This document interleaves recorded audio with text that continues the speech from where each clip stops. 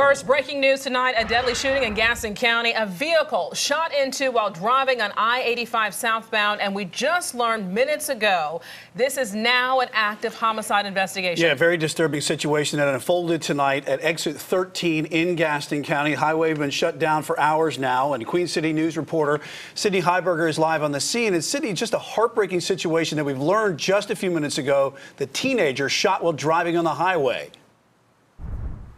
Brian and Alicia, that's exactly right. A lot happening here within just the last 20 minutes. 20 minutes ago, 85 South was shut down from exit 13 to exit 10B. There's a large police presence right behind me directing traffic off the highway. You can see they are gone now, and traffic is moving now on 85 South. But take a look at this video from the scene earlier. That is when law enforcement say they were alerted to a shooting on the highway around 5:42 this afternoon. When they got there, they said they found 19-year-old Uriah DeAndres McCree suffering from multiple gunshot wounds. They say they took him to Caramount Regional Medical Facility, where he did later die. There were several law enforcement agencies on the scene: Bessemer City Police, Gastonia Police, Gaston County Sheriff's Office, Kings Mountain Police, Gaston County Police as well.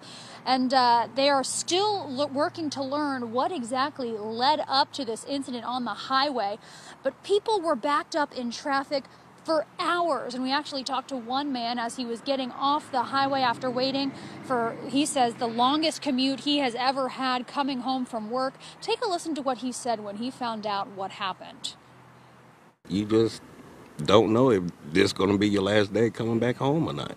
Just because somebody's mad because they can't get home quicker than anybody else.